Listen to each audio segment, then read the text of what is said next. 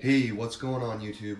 I've got something I am extremely excited about sharing, and I'm excited about the prospect of strengthening up a component inside of my RC car that I've been having a lot of problems with lately, and that is the pin inside of the diff. This little pin right here, I don't know about you guys, but I've been breaking those lately, and ever since I put on a 20-tooth pinion gear up in there and I installed the Hobby Wing fan, I have been having a lot of breakages in my rear differential only when it comes to this little pin, and I've also been breaking my planetary gear, but mostly the pin, to be honest with you.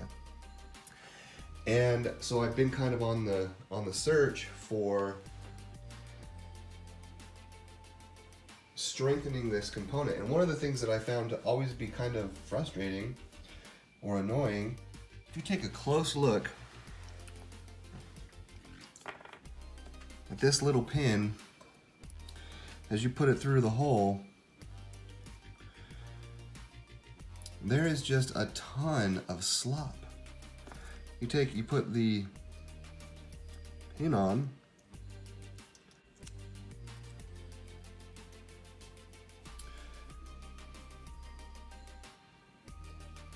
the level of play is ridiculous. And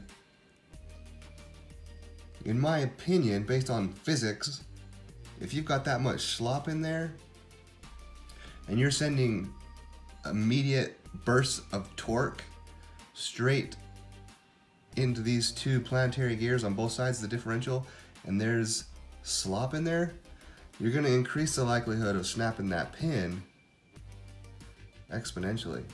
So, check it out. McCastercar.com.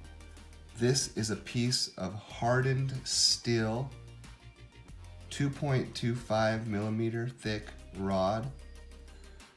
And you know what's interesting is the advertisement for this little pin.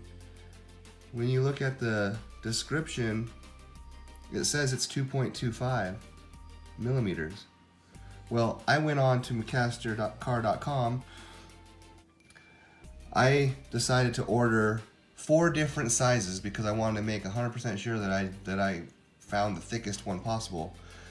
And you can see right here, there are my 4 sizes, and the one that's arrived is this one in my hand, and it's actually 2.25 millimeters, which is what this one says it is when you buy it. But look at this. Look at the difference. You cannot tell me that the stock is 2.25 millimeters round. But here's the beauty. This slides through here perfectly. And there is very little slop. So I'll be using the trusty Dremel and cutting my own pins out of this hardened steel. And just to give you an example of how you can see the difference in the slop, let me put this up against this light here.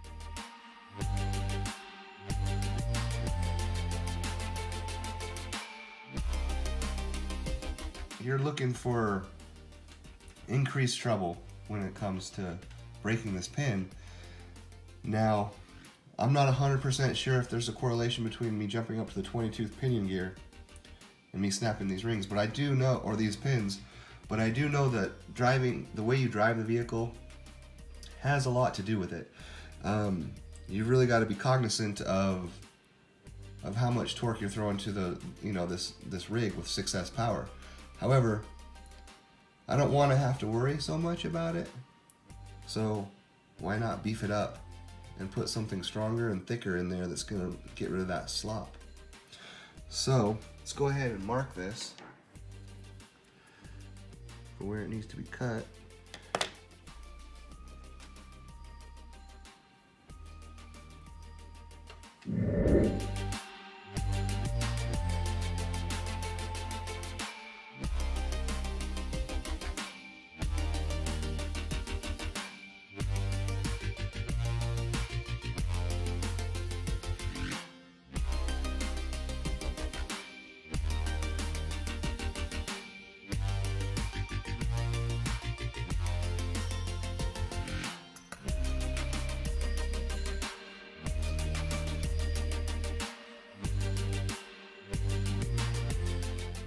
Alright, well, so mine is just a tiny bit short, but that's okay.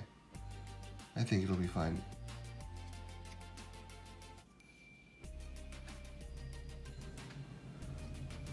There's literally no slop. I'm not sure if it's going to be that big of a deal that my piece is just a hair too short in there. But I can tell you, there is no slop in there now. And it fits in there great. It's solid. It's a little bit more difficult to pop it in, but doable. Yep. Yeah, there's no slop. There's so little slop, it's hard for me to even show you. Okay, that's how much slop there is now.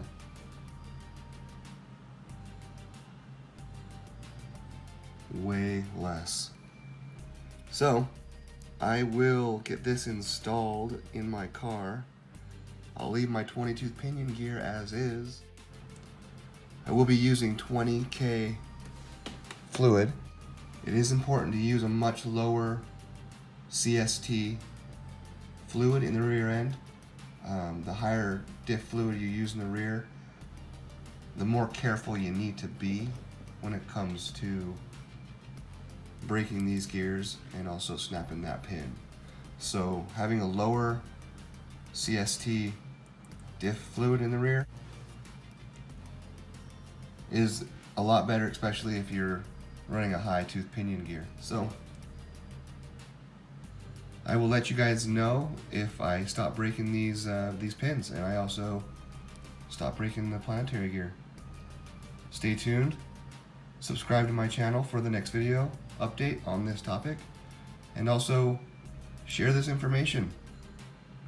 McMaster car, 2.25 millimeter hardened steel pin, cost $2.75 for this long of a piece, and I think it was like $7 in shipping, so it was like 10 bucks.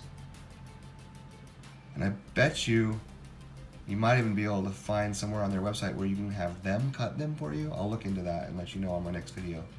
Subscribe, throw down a like if you appreciate this information, and Ace Tactics out.